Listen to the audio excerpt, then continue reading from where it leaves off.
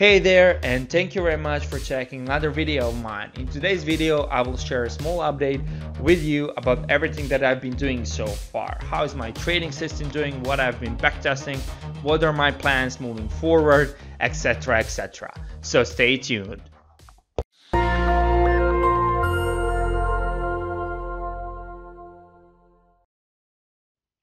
Hi guys, and welcome back. I want to thank you for checking out this small update on everything I've been doing for the past month or so.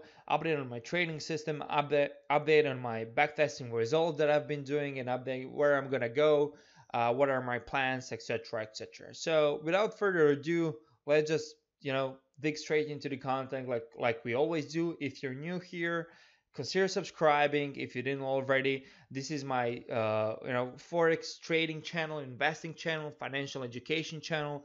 I share my Forex journey here, and I also share my my investments, what are my thoughts, what are my thinking, what are my plans with Forex and everything else. And with that being said, here in front of my screen, I have my bada bing bada boom system old spreadsheet. The trades that I've been testing here are BADS, Gartleys, and ciphers on euro dollar. BADS, Gartleys, and ciphers on six pair of my portfolio, which is Aussie CAD, Aussie dollar, USD CAD, euro dollar, and pound yen. I've been testing ciphers only on euro dollar and on pound yen. In this video, I will be covering how pound yen ciphers impacted this system, because on this spreadsheet there is no pound yen ciphers. Okay, just BATs and Gartleys on all of those six pairs, and ciphers on euro dollar. So in my old version of a system, we were making around 527 trades in the period of 5 years, so almost 100 trades per year, around 10 per month, and we were netting around 7,700 pips per year, making us, what is it, money management, let's check it out, 137% return in that 5-year period. It shows 6, but if you go in the trade log, I will show you, it actually shows that when I backtest, I actually need at least minimum of 5 years or 100 trades. I always go for that 100 trades plus sample period, samples, so I at least have 100 trade sample, so that I can filter and get the trades out that works the best for me. And that's why in some years I took less trades, in some years more. That's why this date range is kind of skewed, because for some pairs I had to go all the way up to 2012 and all the way up to 2018, and for the some pairs you found 100 trade sample in like 4 years. So that's the biggest difference here. Basically, the most of the action happens in 5 years, so that's why I'm saying 5-year period, and we made around 137% return in the 5-year period. That's with the old system.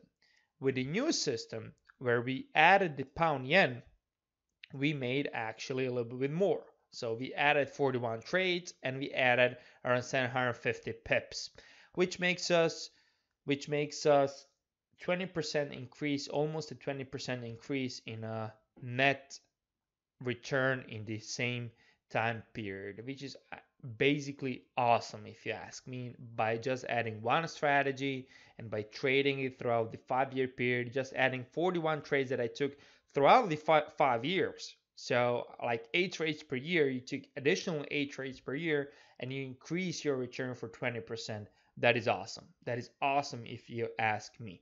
So moving forward, I'll be trading euro dollar ciphers and pound yen ciphers, and now I'm going to show you euro dollar cipher and pound yen cipher, in addition to my already setup of bats and gartleys on my 6-pair portfolio.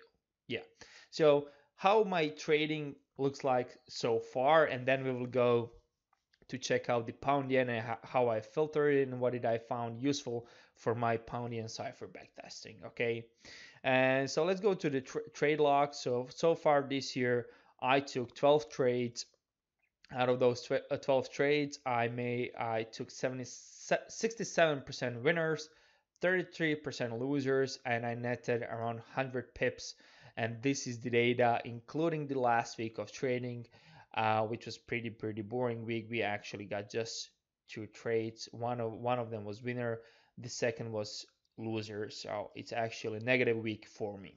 Yeah. So that's how it looks like so far. I'm happy. This needs to decrease a little bit. My average win rate is around 60 or 56%. Let's check it out. Let's check it out in the system. That's why the system is for. So, oh, sorry. Yeah, it's 56. So currently I'm winning a little bit more than I should, but over time I'm sure that it will level up and that I will get to the point where I'm winning 56 up to 60% of time. The only thing here that I took, the second targets didn't win as much, so that will also level up. Most of the time, so win only well, we have a few winners for second targets here, and here. This was a nice winner, two targets winner, almost a percent. And I was hoping that I will make, two targets winner on both of these trades. No. On both of these trades, but one of them just hit targets one, and the second actually got stopped out for both of the targets. So that kind of sucked. So I lost, what, 29 pips, which is not a lot, but yeah, it is what it is. That's why we are here for, to survive the periods of consolidation of my equity curve moving moving sideways, and to be here for this up moves for the bull trend in the equity curve. So basically this is how my equity curve looks like currently, and we will see how will this evolve throughout the year. We are just in my second month of live trading. The first month I was up around 1%. Currently I'm slightly down, but nothing much, and then we will see. We still have like 10 months to go or so.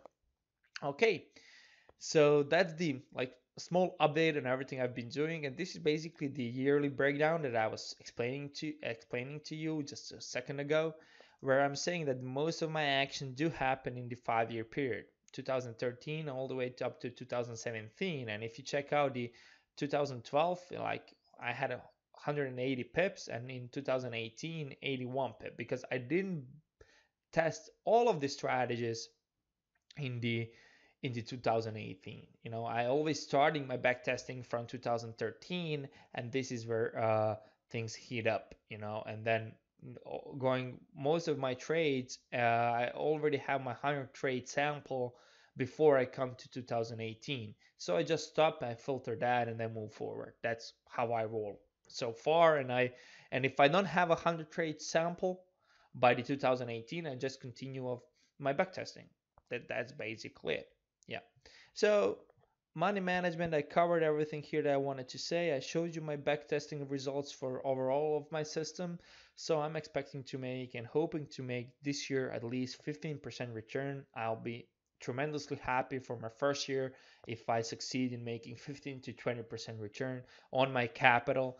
If not, well, we will see what will happen. So far, I'm not going in, so far at least I'm not down. Overall, I'm up, and I like what I see. Next year, we will see how big of a capital I'll be trading. If this year's goes good, I'll definitely increase the trading capital, maybe in dozens of thousands of euros, probably starting with 20 or 30,000 euros next year if everything goes very well this year. So we go to pound yen backtesting results. Here they are. We took 104 trades. Expectancy is very bad. Profitability is 60%. And we netted in the 5-year period 187 pips, which actually sucks big time.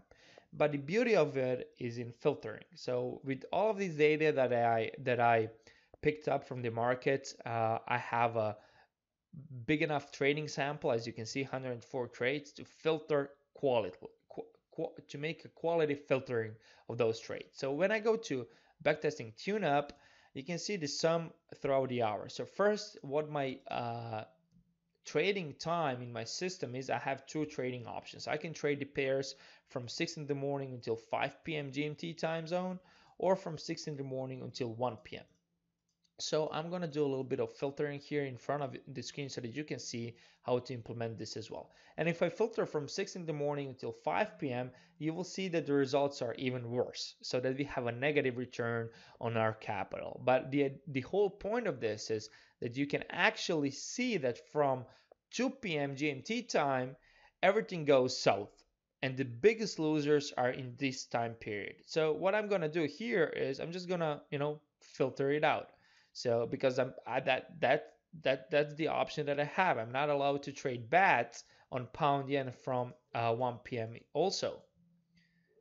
That that makes it a little bit better, right? 300 pips almost on return on the capital. But the thing here is, if you know my system and if you were checking out the numbers, you can see that from the old system to the new one, I actually increased the return for 20%, or that I netted 700 pips. So how did I go from 300, almost 300 that you see here, to 700 that I showed you in the overall system? Well, here's how. I simply filtered the maximum stop loss. That's the one thing that we forgot to do here, and this is the one thing that I'm gonna do here. Okay, so you gotta every pair is a little bit different, and you gotta know the pair personality. Okay, so I'm not gonna filter for 75 pips maximum stop loss, because for the beast this is a little bit too low level, and most of the trades happen. Most of the trades have stop loss slightly bigger than 75 pips. And so I, on a beast for cipher, beast is also known in the trading world as a pound yen pair, because the ATR is huge and the pair is moving so fast. So for this pair in my system, I'll allow myself to have a maximum risk of 100 pips. Okay, so if you filter the trades that have a bigger list than 100 pips, you will get a good result. So let's do this.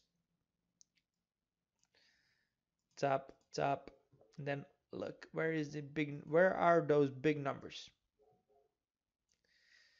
Nothing, 115.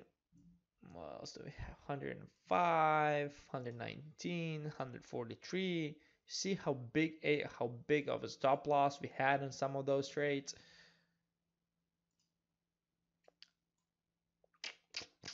Yeah, I think this is it. Let's see. Oh, 101. Yeah, so far. There we go. So these are the results that we ended up with. 750 pips from 7 in the morning until 1 p.m.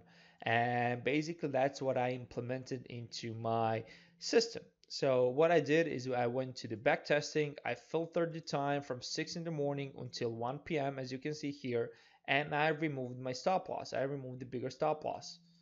The stop loss bigger than 100 pips, and I got myself 41 trades as you can see here. Did I forget something? Wait,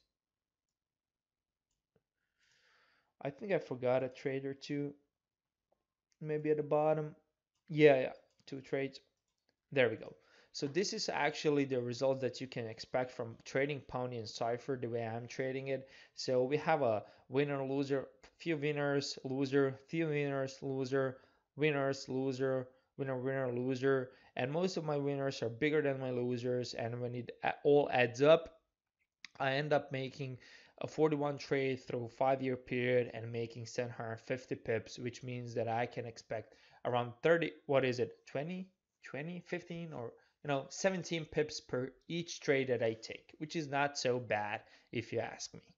And basically, guys, this is the small update on everything I've been doing lately. I'm also writing a small ebook that I'll be sharing with you all on. It's called, I think I'll call it my Forex trading journey, or your Forex trading journey, or something in the something in those lines, and where I'll be sharing everything that I wish I knew when I was first starting, and hopefully you will find valuable.